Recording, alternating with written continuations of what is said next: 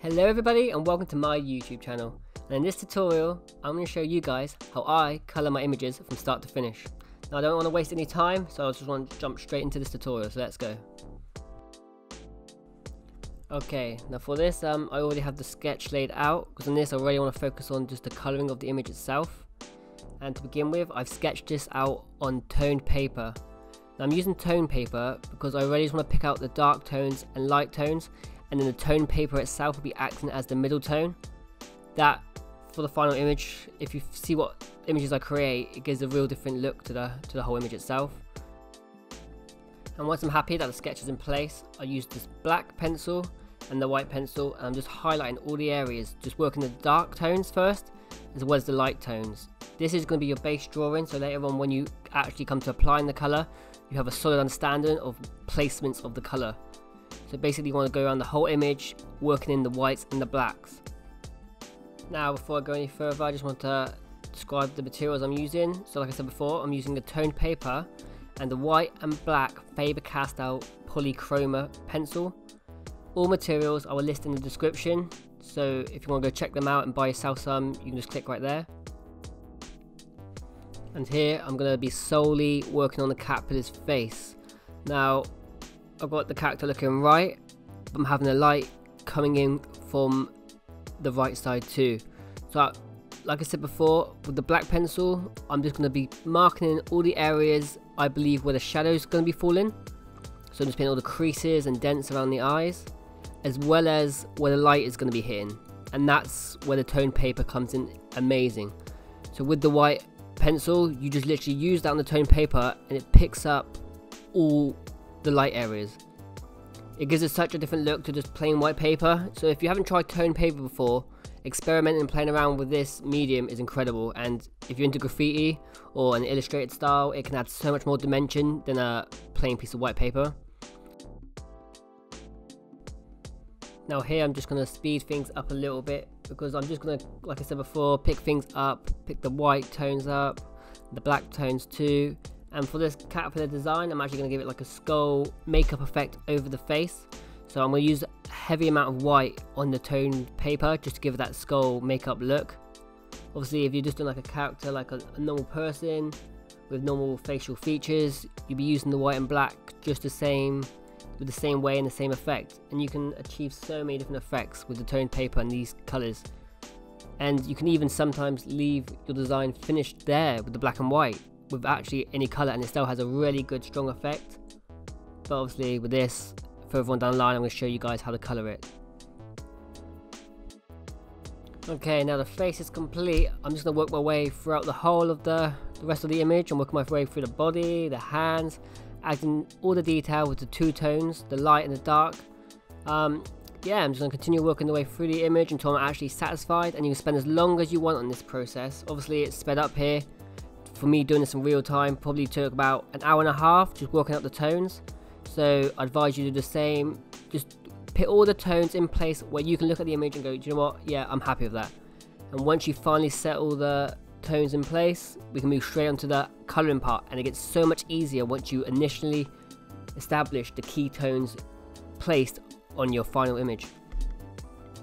And if you're there thinking like, I have no idea where to pick the tones, the whites and the blacks, that really comes down to a lot of practice. I've been drawing for a long time now and I still struggle sometimes to pick tones in the right place. So really just practice from real life. Look naturally how light hits certain objects. It helps so much when it comes down to drawing things illustrated style, to learn fundamentals in the real world and then collaborate that to more of a exaggerated illustrated style.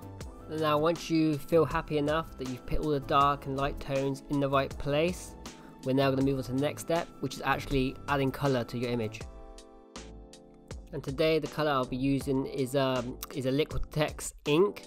It's a sap green colour. I'm going to use this throughout the whole of the caterpillar's body. And basically at the beginning, the thing I'm going to do is break it down into 3 colours. So I'm trying to keep this as simple as I can. We're going to create a dark tone, a mid tone and a light tone. There'll be a link in the description for all materials used, so that includes the inks I'm using today. And to create the 3 tones I'll be using, I'm just going to put some white in one of the pots with the green to create the light tone. Then I'll add some black to another pot with the green to create your dark tone, and leave a pot with just a sap green. Now this will give you your 3 base tones for colouring in your image. Okay, now once we have our 3 colours mixed up, the dark, medium and light, this is where the toned image at the beginning comes into play. So now what we're looking to do is use the dark green to be placed where we place the dark tones, so basically where we use the black pencil the most. This is why it's so important to put on the base structure first, because it makes this stage so much easier. So now I'm just going through the face with the dark green first, just picking up all the dark areas I want, just to highlight that specific area. As well as having the base colour, I also just have a plain white and plain black just left to one side. That's to really add the highest point of contrast to the image, which gives it a lot more dynamic shape. And obviously I'm just using the white here for the mask effect on the caterpillar. Also, like I said at the beginning, I wanted to have that skull effect, so just having a pure white layered over the white pencil just brings out that effect. And this is what's so great about using this toned paper, because you can do things like put the dark and light tones in, and what we're doing here is just using the inks to go over where we first placed those tones. So basically this becomes painting by numbers. So we just put the dark colour we first mixed up over the black, and we put the lightest colour over the white, and then with the mid-tone you just want to use the middle tone.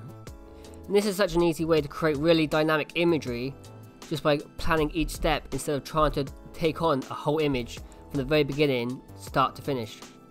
And here's what's so good about watercolors is you can do effects like this. This is called a wash. Basically what I'm doing is I'm using the middle tone with water applied on the brush also, and washing that colour over the caterpillar's face. This allows me to colour in a big surface area quickly, just giving it a green tint instead of using the solid colour by itself. And the good thing is that once I've applied the wash of green, I can now use a dark tone of the green to pull out all the darker areas, as well as layer on top the lighter tones. And when doing this process, just remember just to take your time with everything. Obviously it's time lapsed here, but the whole picture itself I think took about 8 hours to complete. And what I'm also doing is once layering over the colours once, I leave it to dry. And as you'll notice, the darker tones and the lighter tones don't dry to the original colour when you first lay it on. So now I can reapply smaller touches of the darker areas to add a whole new dimension. So now you have a medium, a mid-dark and a final dark, which gives it so much more shape and holds the image so much better towards the end. So during the process you want to just go through a layering system of layer it with a colour, leave to dry, and layer once more using the black and the whites just to pick up highlights. And now I'm moving on to the body of the caterpillar, and to give the body more of a texture, the first thing I'm going to do is to add a wash to it. So just wash the whole thing in the mid green with some water like I showed you before, and then apply the lighter tone in certain areas to give it these like small triangles to show that it's raised, so there's more of a texture on the body going on than just a flat green.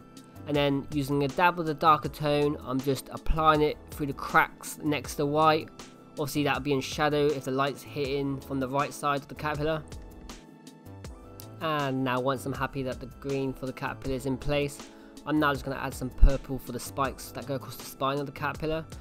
The whole reason I picked purple is because everyone knows that green and purple is such a nice solid colour combination. And once you start getting all the base shapes down, you can then just start adding a few details to add a bit more character. I'm just adding a few spots on the caterpillar itself, a few dark colours. And just remember to have fun with it and get creative. Just don't take it too seriously and just enjoy the process. Next I'm going to get myself a new colour out. I'm going to get the colour Yellow Oxide, which is also another ink. And I'm just going to use this colour to work on the belly. Now because the colour is close to the tonal paper itself, I'm actually going to use the tonal paper to act as a tone. So I'm going to use that Yellow Oxide along with a white pencil just to pick up the light. And once again, after you've inked the whole image, you can then reapply the pencil even, as well as other layers of ink. So I'm going to go over the lighter bits with the white pencil and also with the black pencil, shading in the darker areas as well as highlighting it with the white pencil again.